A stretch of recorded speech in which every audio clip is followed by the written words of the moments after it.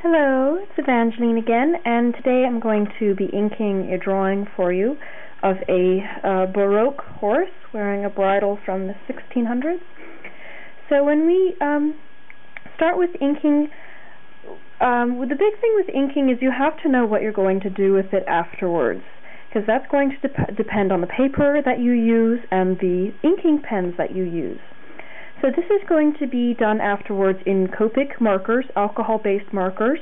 So I do need to have a paper that is going to accept alcohol marker ink.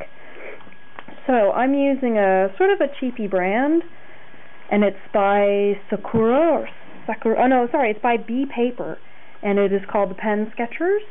And see, excellent for pencil, pen, ink, and pens. Okay, that's what I want. And it's also recommended for Sakura Micron Pigma pens. You know, any paper that's good for, markers or pens is going to be okay for microns. They're not special. It's just sort of a way for them to bump up the price.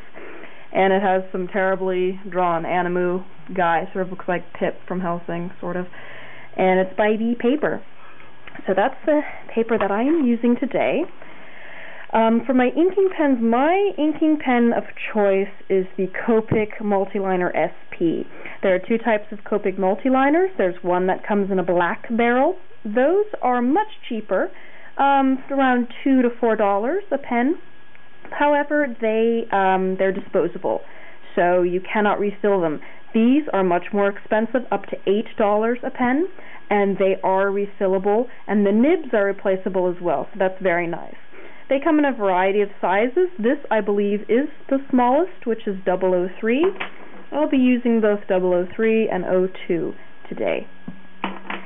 Some other choices available to you are the Sakura Microns that we mentioned, the Pigma, and these are all right. They come in a variety of different colors. This one is purple and different sizes.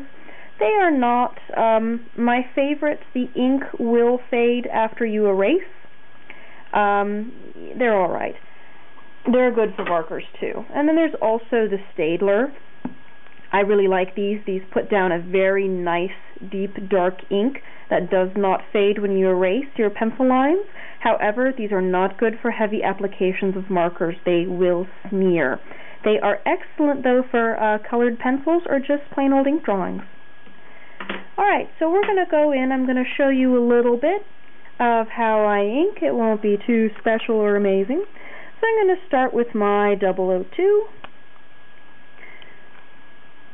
And sometimes when you ink, you want to work from, I work from the top down. So anything that's going to be on top, on top of the horse, the topmost layer, for you Photoshop people, and I work my way down. So, for instance, you can see here the mane is going over the neck.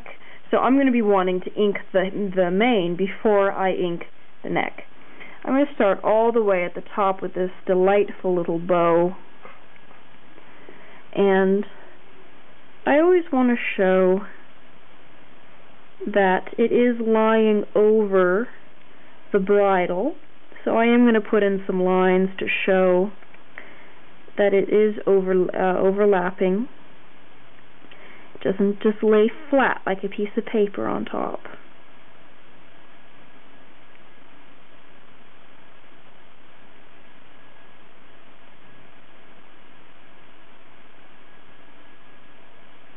Now sometimes I will make my pencil lines a little messier than I would want to ink. So that's why I go very slow and really make sure that I do my lines exactly the way that I want them. Because sometimes the pencil sketch is messier than what I really wanted.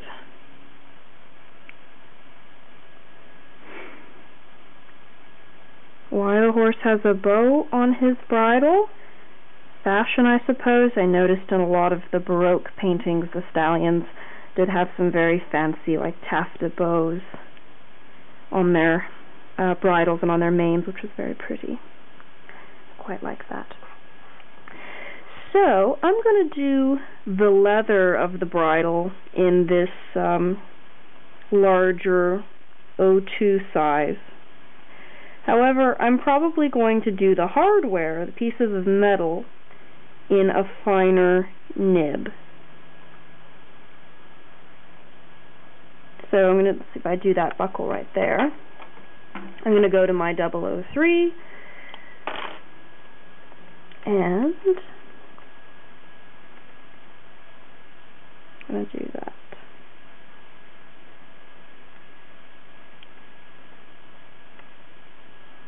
It's quite difficult actually to ink when you have a camera right by your shoulder. And for the finer details in the metal, I'm going to use my fine pen. And I can actually go and add some little spokes to that.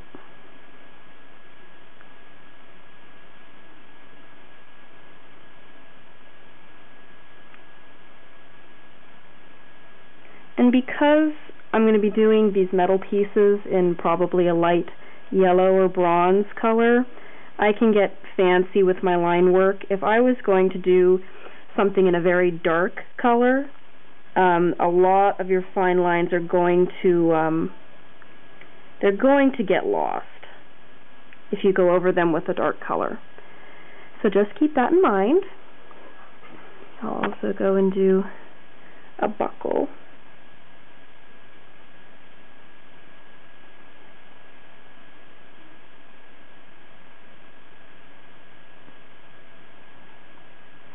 Now, some people say that when they're inking, they have trouble because their hands shake, and they don't want to ink traditionally because they can't keep their hands still. That's sort of a temporary problem. There's a couple things you can do. One, stop drinking coffee before you draw, or draw more, which is usually the answer to many of your art questions. Draw more. You have to remember that the hand is a muscle, just like anything else. And just how a dancer is going to dance, you know, every single day to keep those muscles in shape, your hands need to be drawing to keep them in shape. And sometimes a hand that is not used to doing a lot of drawing is going to be shaky because those muscles are not trained yet. So if you feel like you can't ink because your hands are too shaky, just do it anyway, and you will find that over time your hands will gain the control that you want. I also noticed that when I come back from an art block, I haven't been drawing for a while, my hands will be shaky. But then once I continue again and I start drawing more, the shakiness goes away. Don't use that as an excuse to not draw.